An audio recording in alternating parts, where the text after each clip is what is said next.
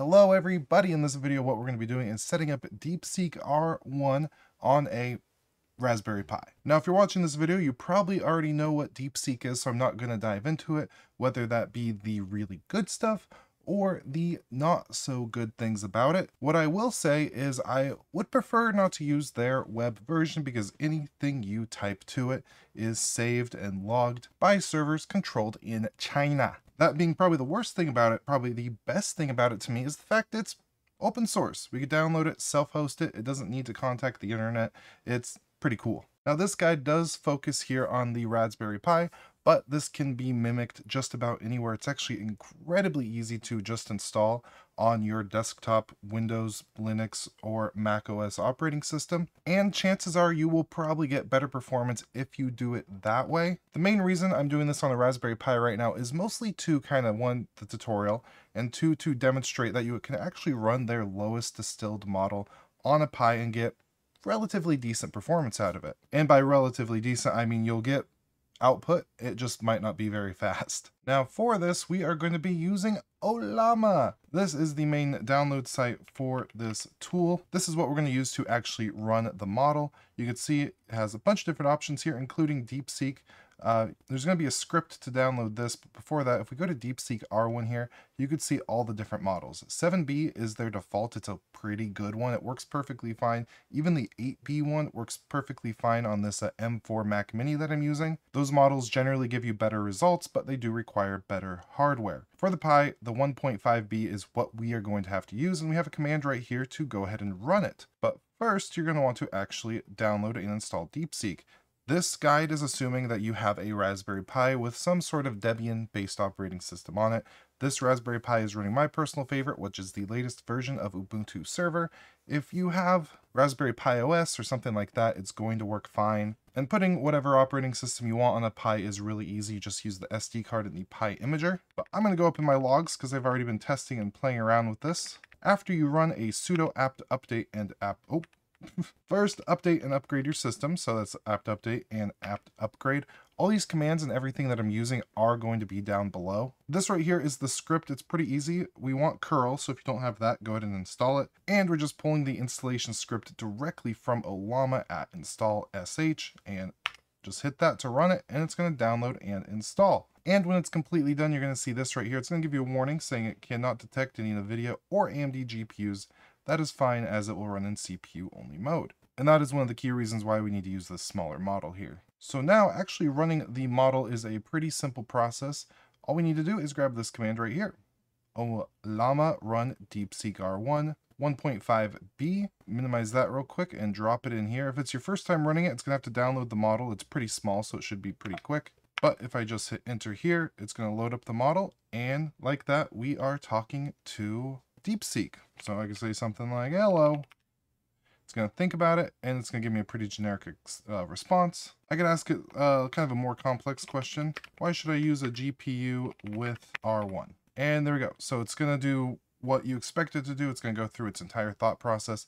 I will note here, if I jump into another terminal shell for this Raspberry Pi here, you can see it is cooking. It's really using every single drop of resources it has available to come up with this response. But it's doing pretty good. It's not super quick, but it's going quick enough where I can't keep up with reading it. Now, chances are you're not going to want to spend the majority of your time in CLI or the command prompt actually interacting with this thing. So let's set up a nice little tool called OpenWebUI, which will give us something that looks more like the DeepSeek or even the ChatGPT interface. And it does give us a little bit more options to do things like upload a PDF to actually analyze that. And to do that, we are going to launch it in Docker. So if you do /buy, that's how you get out of the model. And I do have some stuff here, but we're going to ignore that for now. I will note, if you're not familiar with Docker, we have a wonderful kind of beginner's guide on what it is. It goes over all the basics that you're going to need at least to get started. So if you have no experience with Docker, I recommend you check out that video. Now, you could do this wherever you want on your system. If I print my working directory, you can see I'm just in my home directory here. For this, I'm just going to make a new directory, and I'm going to call this OpenWebUI. So then within this OpenWebUI directory, I'm going to change directory into it. And now here I'm going to create a new compose YAML file, which is what we're going to use to spin up the Docker container. So nano is my text editor of choice, compose.yaml, and then just copy and paste this. It will be in the description. This is a really simple way to go ahead and run it. Basically, all this does is we're going to launch the service OpenWebGUI. It's going to pull the image from this source. We're giving it the container name of OpenWebGUI, or UI, sorry. The volumes it's going to point to, whenever you see a // that just means the current working directory. So this is going to make a new data folder in that OpenWebUI folder I just created. And this side is just going to point to where the actual app needs to look for this information. Ports, the first one is the important one. That's 3000. That's the one I'm going to be accessing it from. If you need to change it, you can. Do not change this end. That is internal port for the actual container that we are going to be launching here. Extra hosts, it's going to need the host Docker internal gateway. Allow it to access that, and then we'll restart it unless stopped. Pretty simple.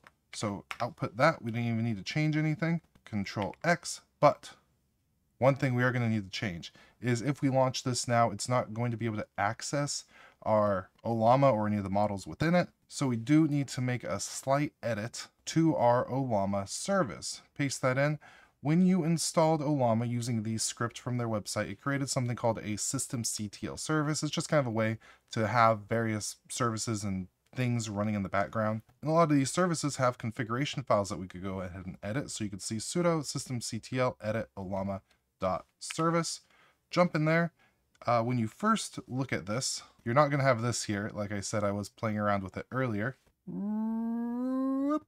It's going to look like this. And you can see anything between here and the comment below will become contents. So we are going to want to drop in this right here. This is the service. We're going to add the environmental variable Ollama host at what is basically localhost. So it's allowing Docker to see this service. So we'll output that. And then the first time you do that, we're going to need to restart both the systemctl daemon as well as the Ollama service. So this command right here, sudo systemctl daemon reload and systemctl restart Ollama. Hit enter, and there we go. Now when we launch this Docker container, it will be able to access it and make sure we're still in the same directory. We are. So to actually launch this container, all we need to do is run a docker compose up-d, compose up, launching the contents of the compose file, and d detached, meaning it's going to be running in the background for us. So hit enter, you can see it created the network basically so it can see the Ollama service, and then it created the container OpenWebGUI, or UI, I keep saying GUI. So now within our web browser here, I am going to click, oh, not right there, I'm going to click right here, and then paste in my local URL and then the port 3000, or not the URL of the machine we just installed this on, which is the Pi. Hit enter. Oh, let's give it access and try that again. And there we go. So you're going to get something that looks like this. We're just going to click on get started. And here you're going to fill out your name, email, and all that fun stuff. This is all local, so you can put whatever you want. There we go. So once you have everything filled in, we could go ahead and create our admin account. It's going to give us some new stuff. I do recommend you read it and check it out. We're going to be just scraping the service of this tool. There's really a lot it can do. But there we go. And we can see right here up in the top, we have our models to select. Just for giggles, I did try the 7B model, wouldn't recommend it. So I'm going to select the model that we downloaded, the 1.5B, and then we can interact with it right here, just as we were in the terminal. For example, if I just use one of these, maybe show me a code snippet of a website sticky header in both CSS and JavaScript. So if I hit send, it's going to think about it. And actually, if I go ahead and open up Tabby here, you can see that it is definitely working. The response might be a little slow. We could still see the thinking process here if we click this. So it's thinking and thinking through everything. If we don't want to see that, you could hide it. One kind of cool thing about this Docker container that we spun up here. And it's been about a minute. It's still going, but you could see it is outputting quite a bit here to accomplish that goal. And you can kind of see the speed of it.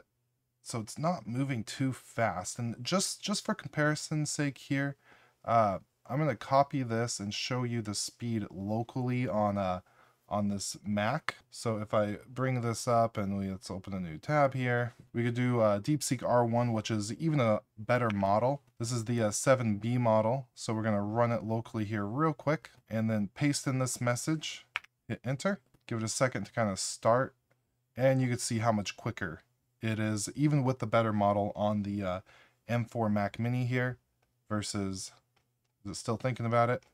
Yeah, versus this right here. And again, this is a better model, so we're probably going to get a slightly better result in this HTML file it's going to create here. So sticky header styles, this is JavaScript, CSS styling. So yeah, it's definitely a little bit different. And yeah, here it goes. This probably took it, or once it tells me what's going on here, probably took it about 45 seconds to render this out versus like 3 or 4 minutes with the Pi on the smaller model. So I cleared out that chat because it was taking way too long. And what we're going to do now is, hopefully something that doesn't take even longer, is upload a PDF and ask it to kind of analyze it for us. So I'm going to upload a random file. And I found this right here. It's the only PDF I have on my system, so I'm probably going to have to like blur out most of the output.